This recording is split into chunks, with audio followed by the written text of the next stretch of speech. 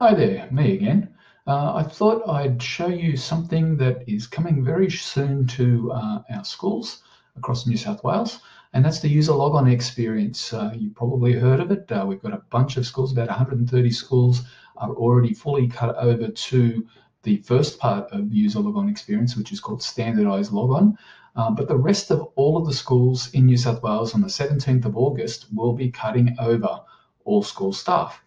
And what this means is that we're moving away from various different logons that we used to have for all different things. So you would sign on as John.Smith to get onto the computer. You'd sign on as John.Smith at NSW to get onto the proxy internet connection. You'd sign on as your email address for different things. You'd sign on at DET.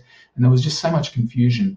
And what they're doing is they're making it so everybody just uses their full email address for logging on to all sorts of things. So whether it's to get onto your department-owned computer, or whether it's to get onto your portal or different services, your account name is going to be standardized. So it's your full email address.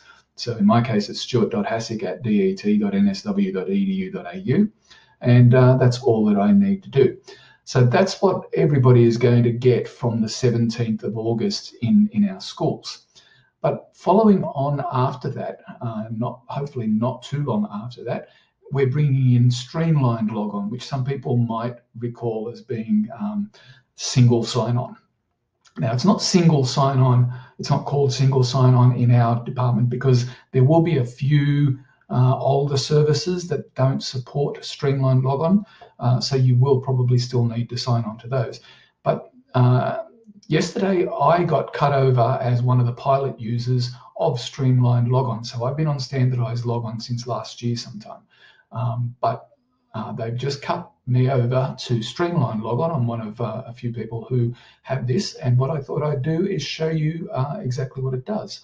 So here I am on my computer. I've signed on to my computer using my Standardised Logon, which is my email address as my username. And once I've come on, it takes me to my desktop. But here is where things change. So usually if I wanted to go to Internet Explorer, for example, which is my favorite browser, I could go in there, and what it would do is bring me to my department homepage as the main page, as my homepage. But if I want to log on to the portal by going to portal.det or clicking on it here, typically what it will do, and what it will do for you right now at schools, is it will ask you for your username and password. But for me, it is going straight in to my staff portal. And I can go into different applications. I can go into my email. I can go into various applications through here, and I won't be prompted for the username to access that particular thing. So that's Internet Explorer. That's my favorite browser. Let's put that away. Let's try it in Chrome. So here is Chrome loading up from start, and it's going to take me again to my homepage. Plus, I've got some other tabs that I pinned that I use regularly. But here I am in my department homepage, and if I go to Staff Portal, again, it goes straight in. For a while, schools haven't had to sign into the proxy because we had single sign-on for that. So that is still happening. You might recall from a previous video that I did that this is running dark mode for the Staff Portal in Chrome, and that's because I have this particular extension up here called Dark Reader. Nice one if you don't like having bright backgrounds on your screen. So that's Google Chrome. What about Chrome Edge?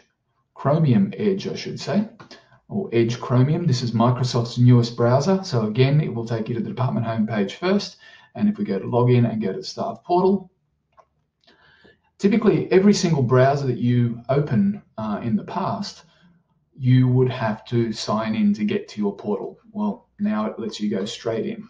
And I can close my browser and I can reopen the browser, and I can go back to my portal, and again, it will take me straight in. So that's all because I've logged onto Windows using my Standardised Logon. Okay, that's really good. There are some browsers that do not work. the old Microsoft Edge, here we are. It takes me to this home page, but if I go to login and go to staff portal, oops, terribly sorry, I'm not a supported browser. So it will prompt you, and you can put your credentials in and it will go in. Firefox is another one, exactly the same. So if I go to Firefox and go log in to my staff portal, it expects me to sign in.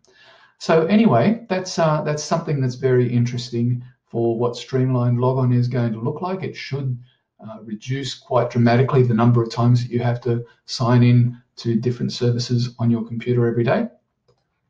If I go back into Edge browser, Edge Chromium browser in here, you will see that I'm already signed in. It's not going to time out, because when the timeout usually comes in when I'm on a managed computer, it's simply going to authenticate me back in automatically. I don't have to go back into it either. And that's why it means that it's really important whenever you walk away from your computer, that because that timeout's not there on your portal anymore, you need to lock that computer. So Windows L to lock your device before you walk away, or simply shut down or log off the device altogether if it's a shared device. So that's really important for you to know, but I hope that's been an interesting look at what Streamlined Logon is going to look like. See you next time.